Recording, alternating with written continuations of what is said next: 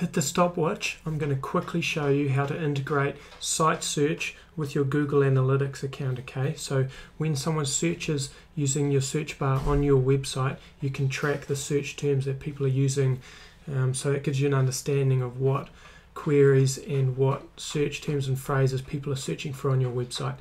Okay, so what you need to do first is go to your Google Analytics account. So I'll go to this account that I want it to set up. Head over to the right here and hit admin, and you want to go through to your profile.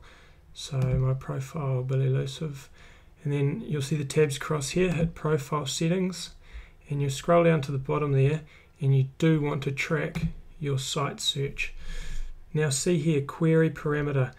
Use the commas to separate multiple parameters. Now what you need to do is go back to your website and figure out what the query is. So I'll show you exactly how that works. So if I'm looking for the search term email, so these are all the posts that show up in the email, right? So now you look up the top here and you'll see that S, the query is S for search equals email. So you want to put that S in here, okay?